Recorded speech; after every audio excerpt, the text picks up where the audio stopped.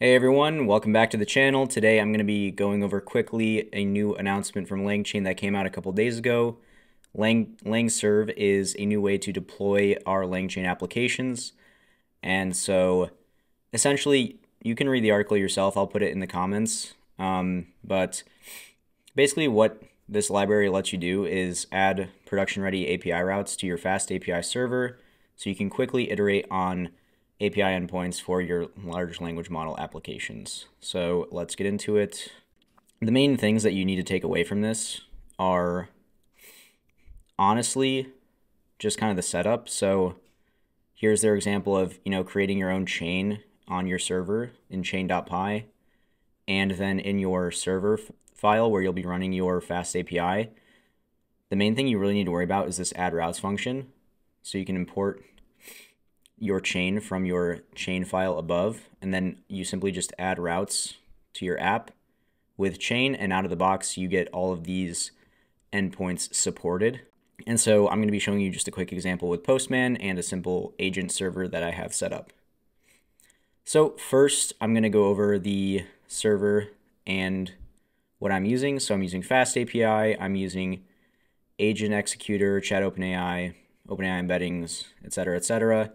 You know the deal if you've been working with agents and embeddings for a bit. So right here is just a simple agent chatbot that has some information about me. I like coding, I like lifting weights, and I like making music.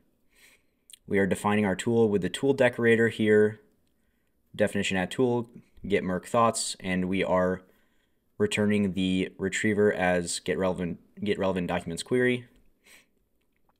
And then we are initializing our tools. We have our prompt, your Merc's personal assistant, our large language model, chat OpenAI, and then large language model with tools, bind the functions format tool to OpenAI function, tool for tools. And then we have our agent here with the input and the agent scratchpad, of course. And yeah, that's pretty much it. And then down here, add routes to the app, agent executor, input type, I made input, output type, I made type output, and I'm currently running the server. So I will show you what this looks like. It's running on localhost 8000. You can see I already said hi. So it's saying, hello, how can I assist you today? If I can zoom that in a bit. I don't know if you guys can see that.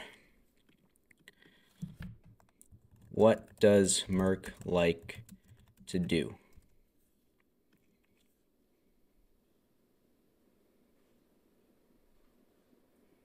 And it's sending the request. Merc likes to do various activities. Some of the things Merc likes to do include lifting weights, coding, and making EDM music.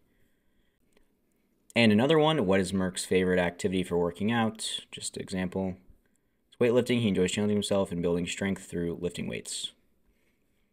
And that's about it. So basically what you can do, I honestly should have put this agent stuff in another file, probably the chain file where I was working with this out-of-the-box chain that you get from initiating a LangServe project.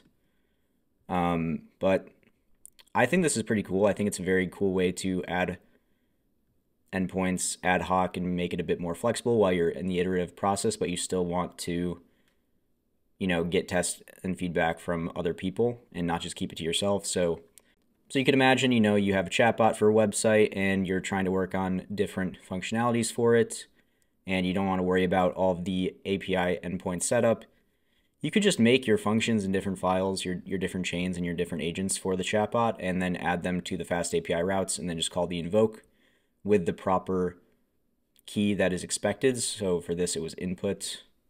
But this could also be, like topic, if that was topic.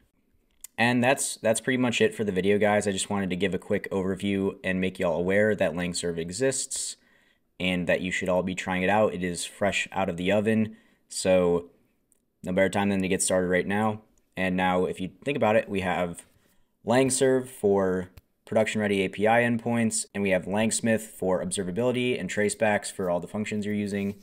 So I'm honestly pretty excited. I'm pretty happy with the entire ecosystem that Langchain's been building out.